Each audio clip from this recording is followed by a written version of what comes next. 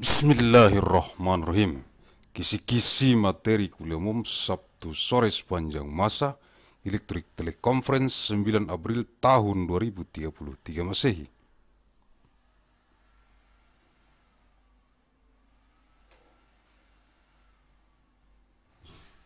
Mission of Materials of the public lecture of afternoon Saturday of all time with electric teleconference of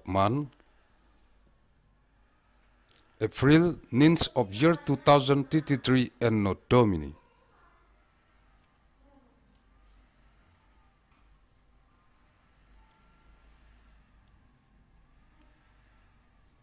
Arahan Pendiri dan Ketua Umum Majelis Pimpinan Pusat Global Yayasan Mandailing Raya. The direction from the founder and the General Chairman of the Central Global Leadership Assembly of the Great Mandailing Foundation, Agussalim ST bin Abdur Rahim, Nasution.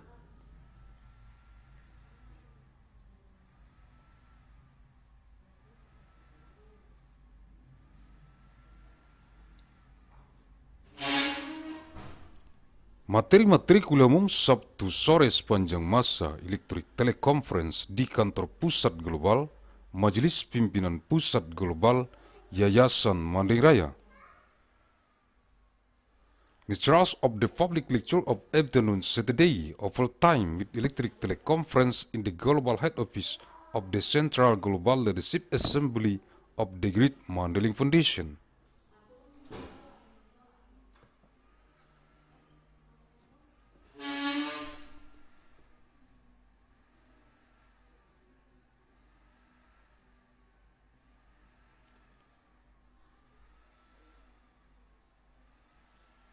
Sabtu 9 April tahun 2033, materi kuliah umum e-teleconference, eksistensi 5 orang anggota Biro Pemenuhan Kebutuhan Papan, divisi program, Pro Rakyat, Majelis Pimpinan Rukun Tetangga Yayasan Mandailing Raya di seluruh dunia yang dikonsentrasi taktiskan di Kabupaten Mandailing Natal.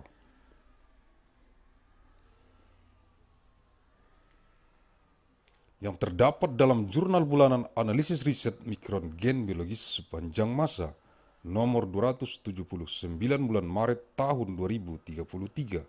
Saturday 9th of month April 2033 public lecture material e-teleconference existence of 5 members of the Bureau of Accomplishment for House Needs, the Division of Program for People of the Naval Leadership Assembly of the Great Mandailing Foundation.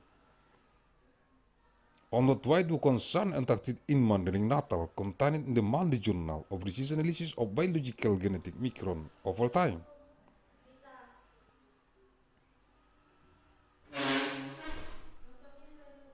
Number 279 of March 2033, 5 orang anggota Biro Pemenuhan Kebutuhan Papan, divisi program Pro Rakyat, Majelis Pimpinan Rukun Tetangga Yayasan Mandailing Raya,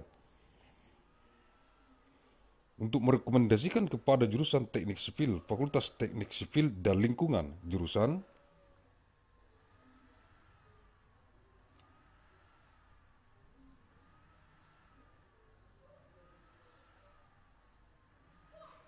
Hukum Administrasi Negara, jurusan Hukum Masyarakat dan Pembangunan, jurusan Hukum Bisnis, jurusan Hukum Ekonomi, jurusan Hukum Perdagangan Internasional, dan jurusan Hukum Keuangan Negara, Fakultas Hukum, jurusan Pendidikan Teknik dan Kejuruan, jurusan Pendidikan Ekonomi, dan jurusan Pendidikan Teknik Bangunan, Fakultas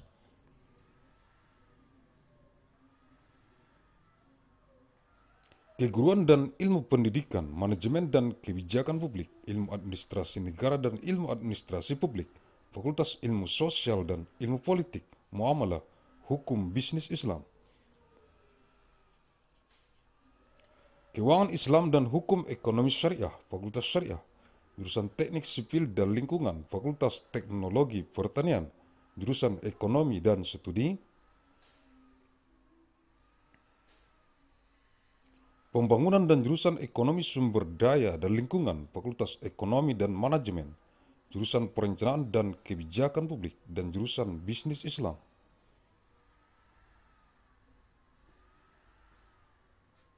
Fakultas Ekonomi, the Department of Urban Studies and Planning, School of Architecture and Planning, Civil and Environmental Engineering, School of Engineering.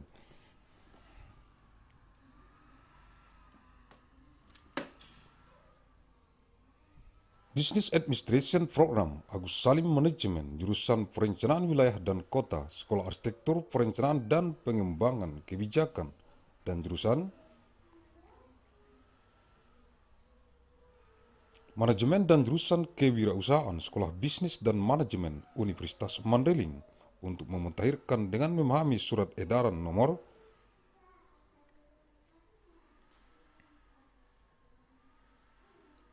10 SEM 2018 tentang pemberlakuan standar dokumen pemilihan pengadaan jasa konstruksi dalam rangka lelang dini di Kementerian Pekerjaan Umum dan Perumahan Rakyat.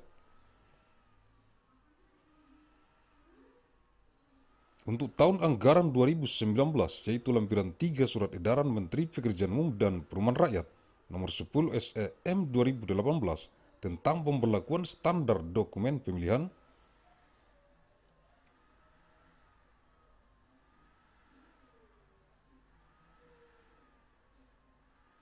pengadaan jasa konstruksi dalam rangka lelang dini di Kementerian Pekerjaan Umum dan Perumahan Rakyat untuk tahun anggaran 2019, yaitu 5 members of the Bureau of Accomplishment for House Needs, the Division of Program for People of the Naval Leadership Assembly of the Great Mandailing Foundation. To recommend to the Department of Civil Engineering, the Faculty of Civil and Environmental Engineering, the Department of State Administrative Law,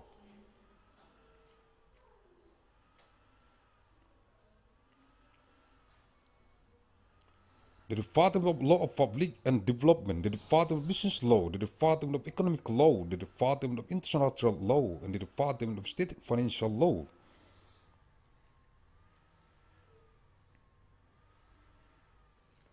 The Faculty of Law, the Department of Engineering and Vocational Education, the Department of Economics Education, and the Department of Building Engineering Education.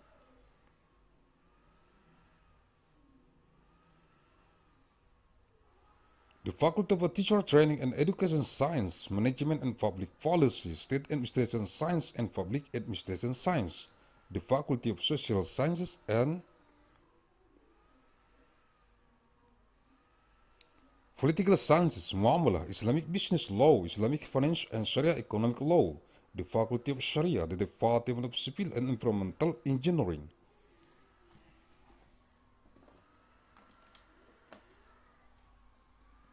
The Faculty of Agricultural Technology, the Department of Economics and Development Studies, and the Department of Resource and Environmental Economics, the Faculty of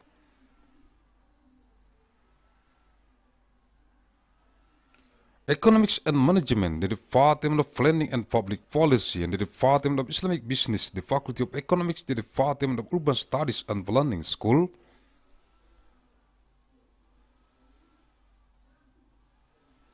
of Architecture and Planning, Civil and Environmental Engineering, School of Engineering, Business Administration Program, Agussalim Management.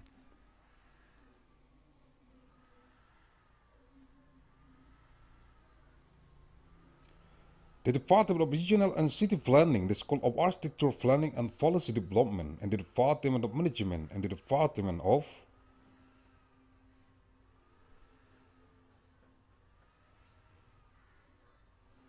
Entrepreneurship, the School of Business and Management of Mandailing University, to update by understanding the circular letter number 10 SEM 2018 concerning enforcement of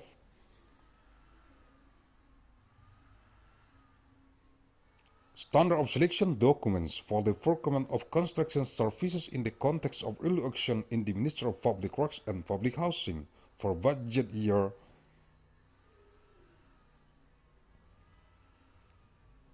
2019, namely is Annex 3 of the circular letter number 10 SEM 2018 concerning enforcement of standard of selection documents for the procurement of construction services in the context of early auction in the Ministry of Public Works and Public Housing for budget year 2019, namely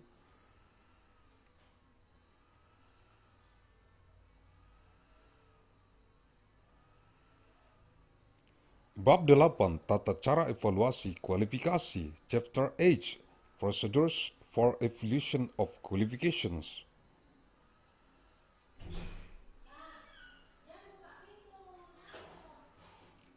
Dokumen kualifikasi yang akan dievaluasi harus memenuhi persyaratan sesuai yang tercantum dalam lembar data kualifikasi.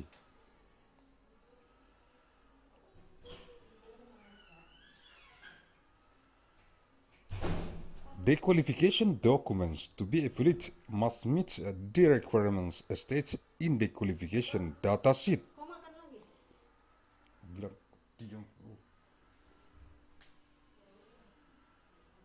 Tata cara penilaian untuk setiap persyaratan kualifikasi, procedures for evaluating qualification requirements.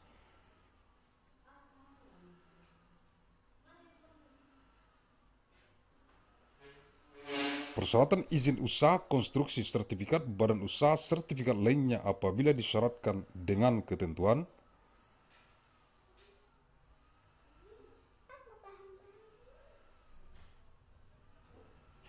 Construction services business license requirements, business entity certificates, other certificates if required, provided.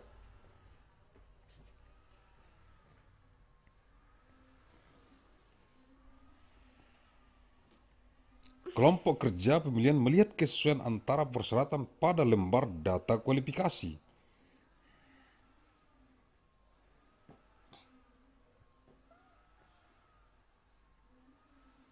Dengan formulir isian kualifikasi yang telah diisi oleh peserta pada sistem pengadaan secara elektronik.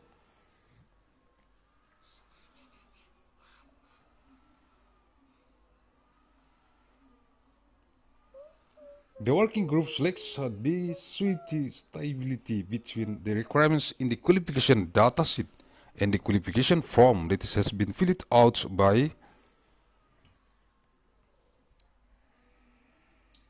participant in the electronic procurement system. Kelompok kerja memeriksa masa berlaku,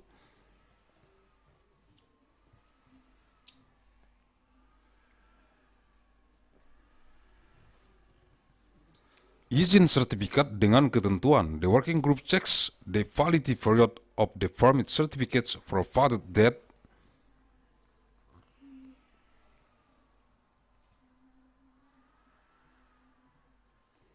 izin sertifikat wajib masih berlaku berdasarkan masa berlaku yang tertera tertulis pada izin sertifikat tersebut.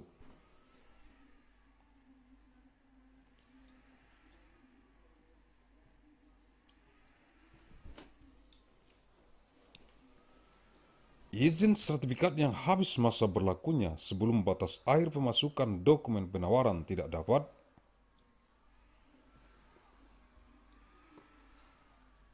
diterima dan penyedia dinyatakan gugur dalam hal masa berlaku izin sertifikat habis setelah batas akhir pemasukan dokumen.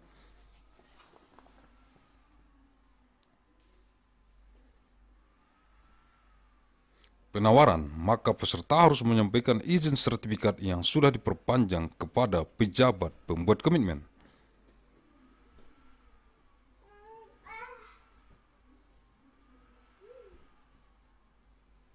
Sebelum penandatanganan kontrak, permit certificate must still be valid based on the validity period stage.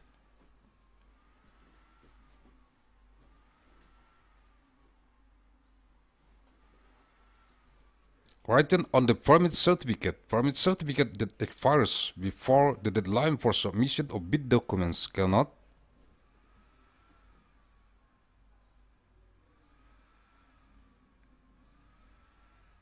be accepted, and the provider is declared dead in the event that the validity of the permit certificate expires after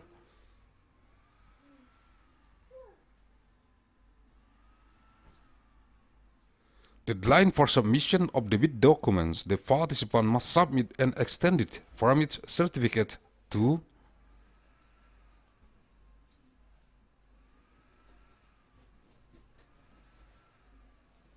the commitment making officer before signing the contract. Kelompok kerja pemilihan dapat memeriksa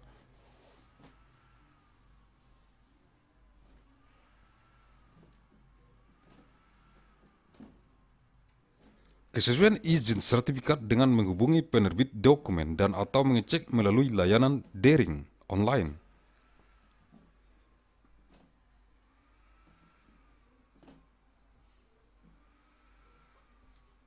Milik penerbit dokumen yang tersedia, the working group of election can check the suitability of the permit certificate by contacting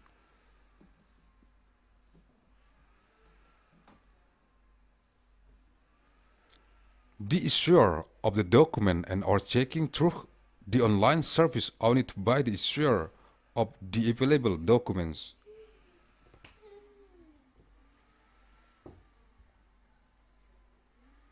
Persyaratan kemampuan dasar apabila disyaratkan dengan ketentuan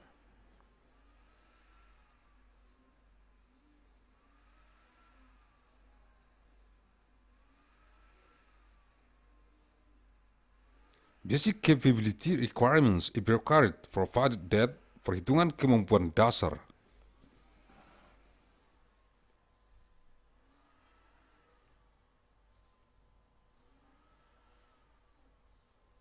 Basic Ability Calculation KD sama dengan 3 NPT. NPT sama dengan nilai pengalaman tertinggi pada pekerjaan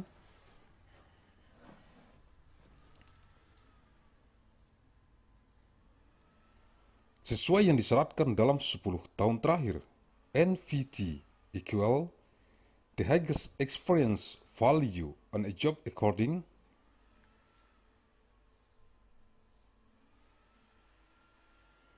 to the requirements in the last 10 years dalam hal kerjasama operasi yang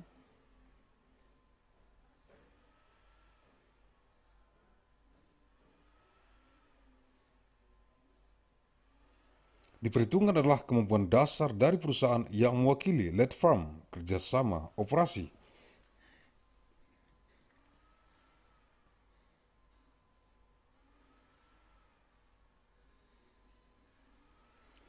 In the case of operational cooperation, which is calculated as basic capability of the company representing lead firm of operational cooperation.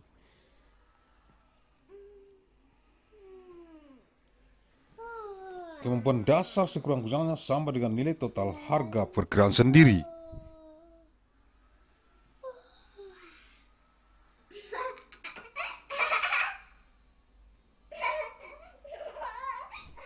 Basic capability is at least equal to the total value of the self-estimated price.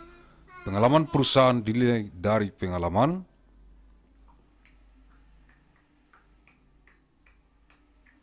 tertinggi para pekerjaan sesuai yang disyaratkan dalam 10 tahun terakhir, nilai kontrak dan status peserta pada saat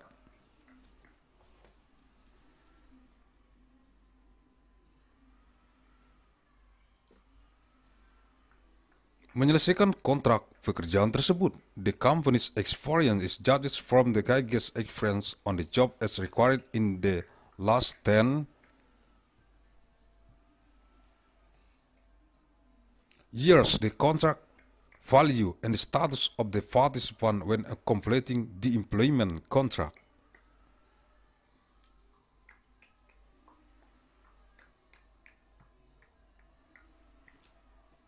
Nilai pengalaman pekerjaan dapat dikonversi menjadi nilai pekerjaan sekarang, present value, menggunakan perhitungan sebagai berikut.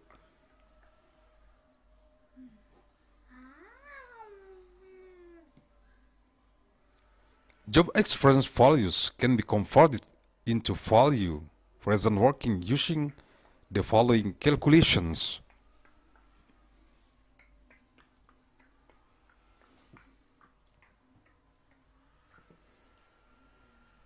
NPS sama dengan MV0 kali IS per I0.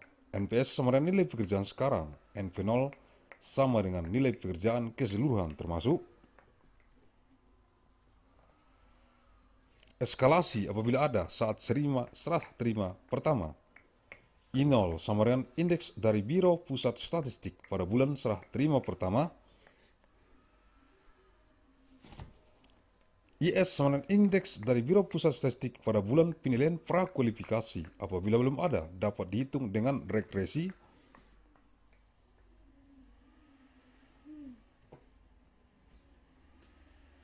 Linear berdasarkan indeks bulan-bulan sebelumnya. NVS equal current work value. NVO equal overall work value including escalation if any when first handover. IO equal index from the Central Bureau of Statistics on the first handover month. IS equal index of the Central Bureau of Statistics in the month of free qualification assessment. If not available, it can be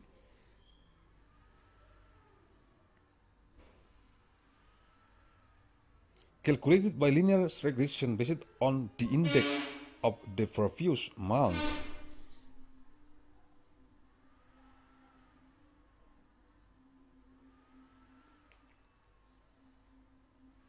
Indeks Biro Pusat Statistik yang dipakai adalah indeks yang merupakan komponen terbesar dari pekerjaan.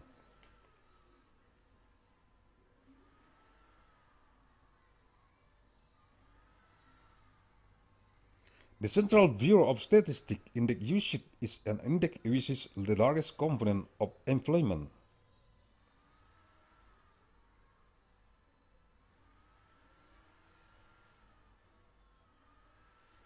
Persyaratan nomor pokok wajib pajak dan kewajiban perpajakan tahun pajak terakhir, surat pemberitahuan tahunan, dapat dikecualikan untuk peserta yang secara peraturan perpajakan belum diwajibkan memiliki laporan perpajakan tahun terakhir, misalnya baru berdiri,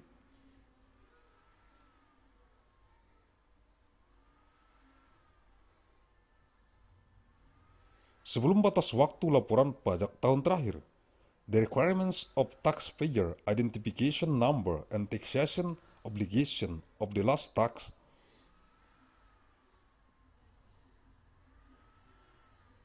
year annual notice can be included for participants whose tax regulation have not been required to have the last tax reports, for example, just before the deadline for last year's tax report. Persyaratan akta pendirian perusahaan disertai dengan akta perubahan perusahaan.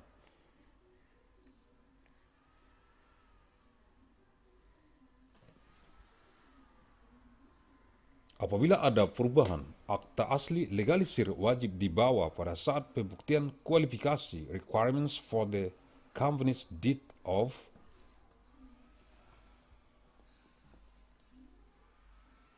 establishment are accompanied by a company amendment. If there is a change, the original legalized deed must be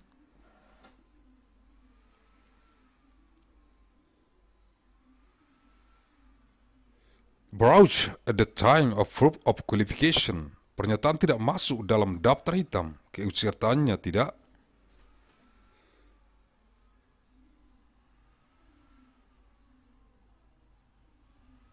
menimbulkan pertentangan kepentingan pihak yang terkait, tidak dalam pengawasan pengadilan, tidak valid kegiatan usahanya, tidak sedang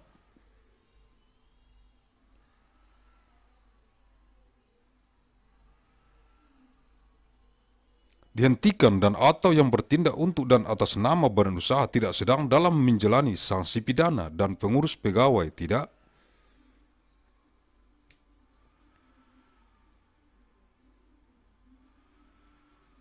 berstatus aparatur sipil negara, kecuali yang bersangkutan mengambil cuti di luar tanggungan negara dengan ketentuan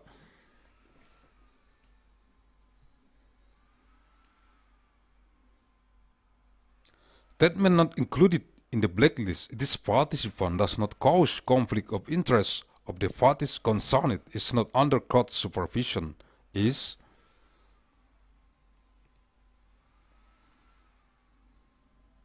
not bankrupt, its business activities are not being stopped and are acting for and on behalf of the business entity are not under criminal sanctions, and management employee is not a state civil apparatus status, except the concerned takes leave of absence outside the state, provided that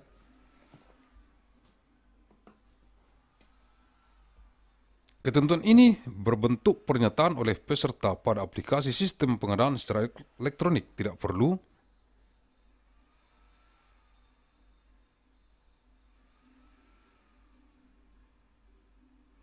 dinyatakan dalam surat pernyataan kecuali untuk kerjasama operasi. This provision is the form of a statement by participants in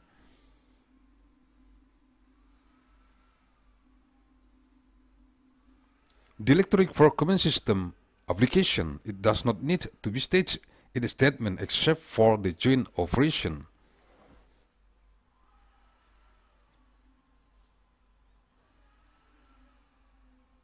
Apabila suatu saat ditemukan bukti bahwa peserta mengingkari pernyataan ini, menyampaikan informasi yang tidak benar,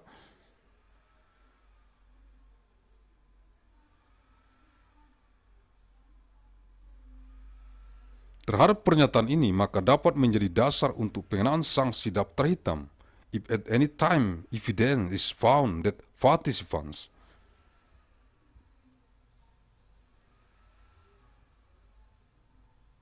then is this statement submit not true information to the statement, then it can be the basis for sanction for blacklisting.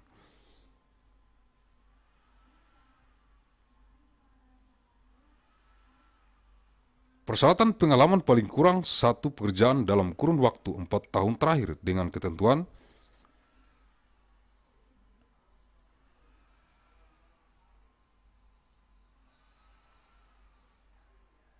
experience requirements of at least one job within the last 4 years, provided that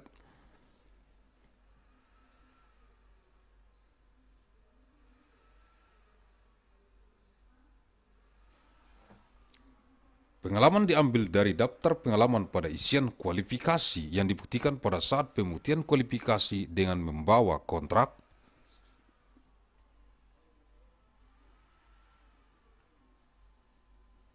asli dan berita acara serah terima. Experience is taken from the list of experience in the proven qualification field at the time of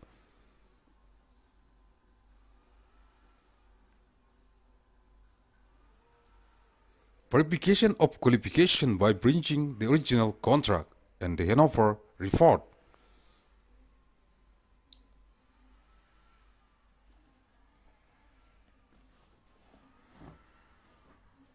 Khusus untuk pengalaman sebagai subkontraktor, maka selain membawa dan memperlihatkan kontrak subkontrak, juga harus dilengkapi dengan surat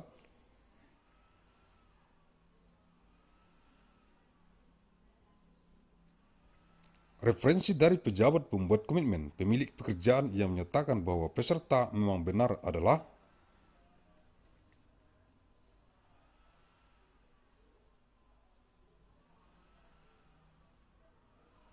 subkontrak untuk pekerjaan dimaksud, especially for experience as a subcontractor.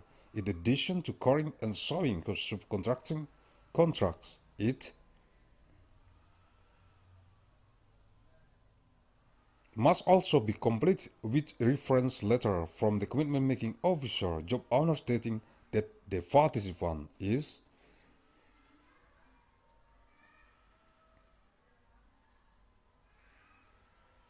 indeed a subcontractor for the said work. Persyaratan sisa kemampuan paket apabila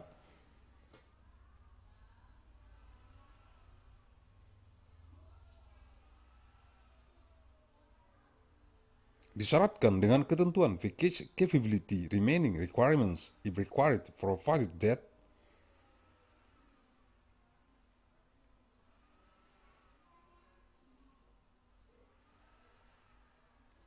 rumusan sisa kemampuan paket, formulation of remaining package ability,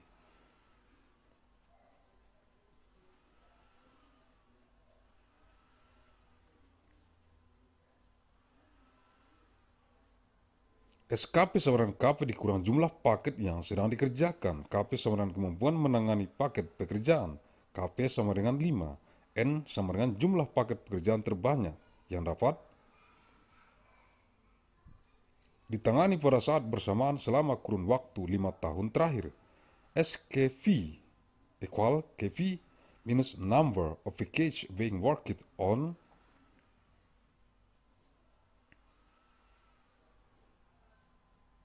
KV is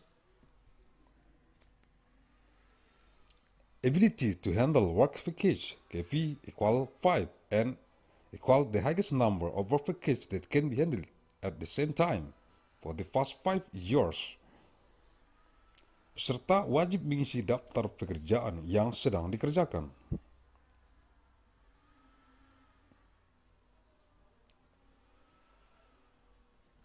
Participants must fill in the list of work being worked on. Apabila ditemukan bukti peserta tidak mengisi,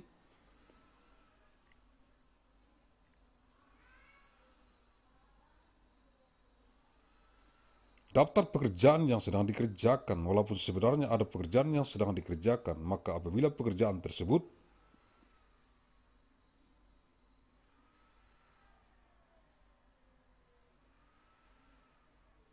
menyebabkan sisa kemampuan paket peserta tidak memenuhi, maka dinyatakan gugur, dikenakan sanksi daftar hitam dan pencairan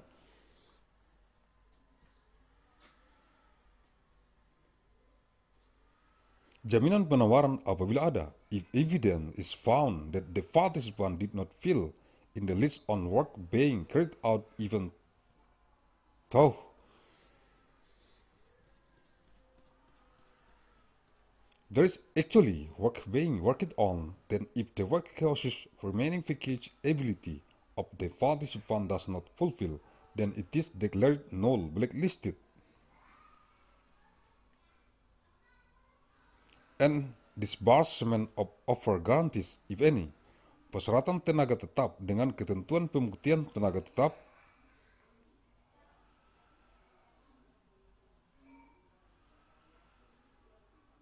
dilakukan pada tahap pembuktian kualifikasi dengan meminta peserta membawa requirements for permanent personnel with the provision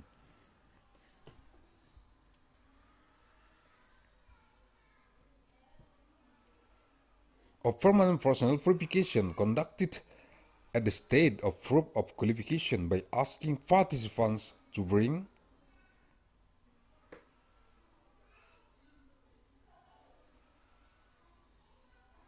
bukti setor pajak penghasilan pasal 21, form 1721 atau form 17211 atau bukti kepesertaan badan penyelenggara, jaminan sosial ketenagakerjaan yang mencantumkan nama jelas serta nama perusahaan yang sama dengan nama perusahaan peserta tender.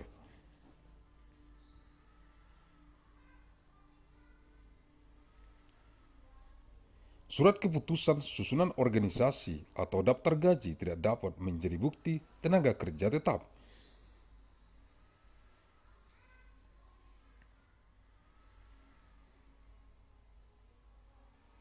Deposit evidence of income tax article 21 form 1781721 or form 17211 or proof of the employment of the Social Security Organizing Agency of employment that includes a clear name and company name that is the same as the company name of the bidder.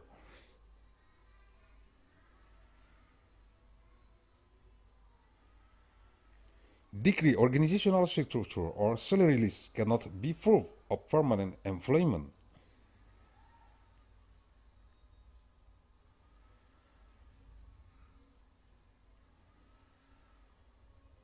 Persyaratan sisa kemampuan nyata apabila disyaratkan dengan ketentuan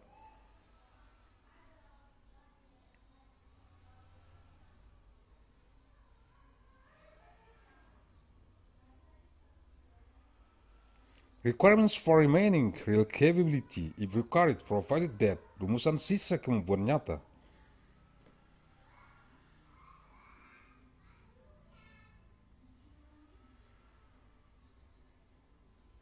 formulation of real ability remaining SKN sama dengan KN dikurang sigma nilai kontrak paket pekerjaan yang sedang dikerjakan.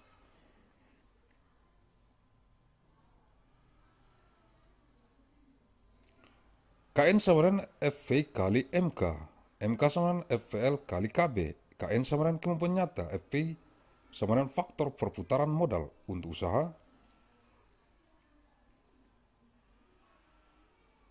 menengah dan besar FP sama dengan 7, MK sama dengan modal kerja, FL faktor likuiditas untuk usaha menengah dan besar, FL sama dengan 0,6.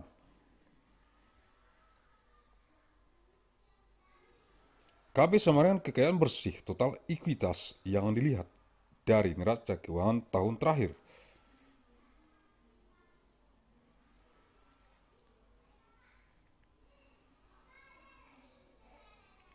SKN equal KN minus sigma value of the work package contract being worked on. KN equal FV times MK. MK equal FL times KB. FV equal capital turnover factor for medium and large businesses. FV equal 7. MK equal working capital. FL equal liquidity factor for medium and large business. FL equal 0.6. KB net worth total equity seen from the last year's financial balance.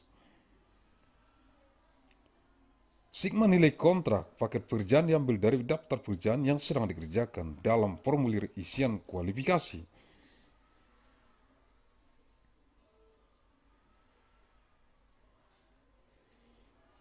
Sigma value of the work package contract is taken from the list of work being carried out in the qualification form.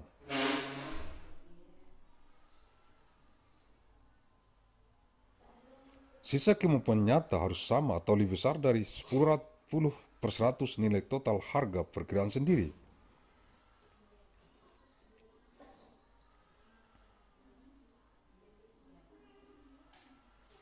Remaining reliability must be equal to or greater than 10% of the total value of the self-estimated price.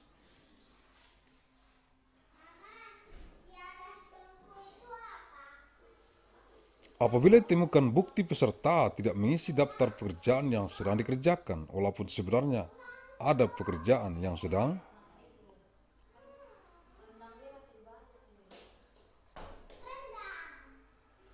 dikerjakan, apabila pekerjaan tersebut menyebabkan sisa kemampuan nyata peserta tidak memenuhi, maka dinyatakan gugur.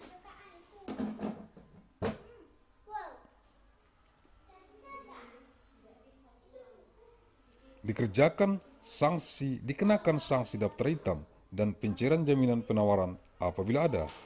If evidence is found that the participant did not fill in the list of work being carried out, even though there is actually work being worked on, cases drill ability remaining of the participant not fulfill, then it is declared dead. Then he or she will be subject to blacklist sanction and disbursement of her guarantees, if any.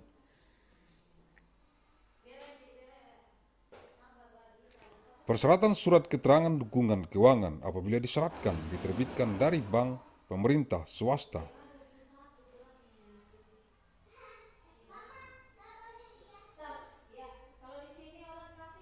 Dengan nilai paling kurang 10% dari nilai total harga perkiraan sendiri. Requirements for a financial support certificate if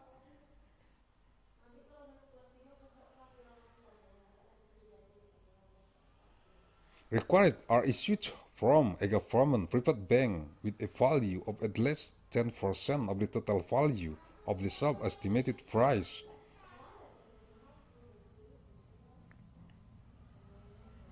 Kelompok kerja pemilihan memeriksa, membandingkan, mengevaluasi, membuktikan antara persyaratan pada dokumen,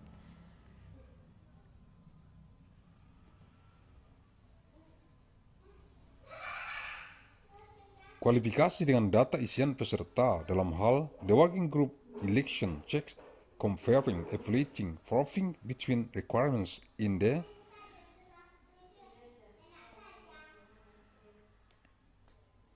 qualification document with participant data in terms of kelengkapan dokumen kualifikasi dan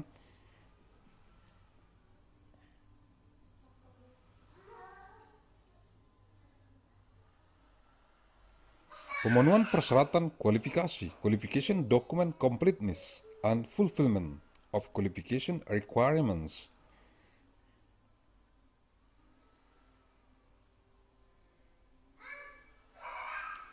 Formulir isian kualifikasi untuk kerjasama operasi yang tidak dibubuhi materai tidak digugurkan. Peserta diminta untuk membayar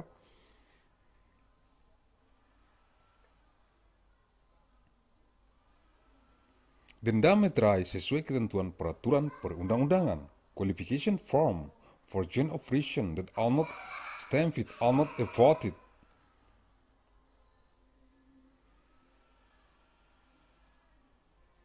Participants are asked to pay stamp duty according to the provision of the legislation. Apabila ditemukan hal-hal dan atau data yang kurang,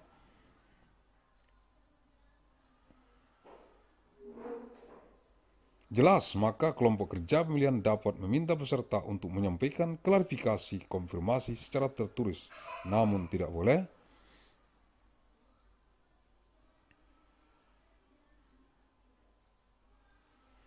mengubah substansi formulir isian kualifikasi, termasuk dapat melakukan peninjauan lapangan pada pihak-pihak instansi terkait.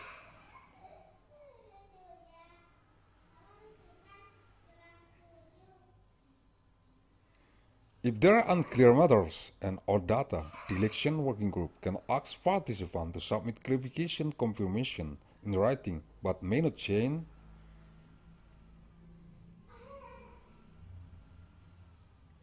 the substance of the qualification form, including being able to carry out field visits the parties against related.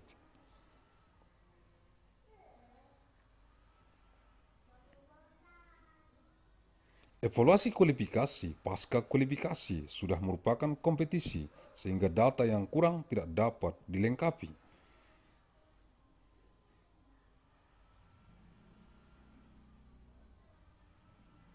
Evaluation of qualification post-qualification is already a competition, so that less data cannot be completed.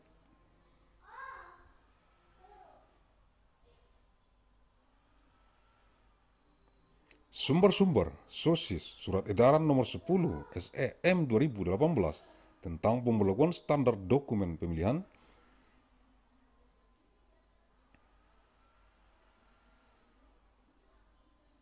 pengadaan jasa konstruksi dalam rangka lelang dini di Kementerian Pekerjaan Umum dan Perumahan Rakyat untuk tahun anggaran 2019, lampiran 3.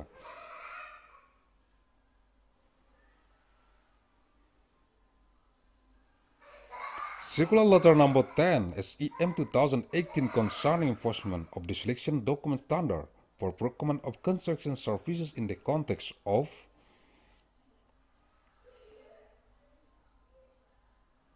election in the Ministry of Public Works and Public Housing for budget year 2019 Annex 3. Google Translate.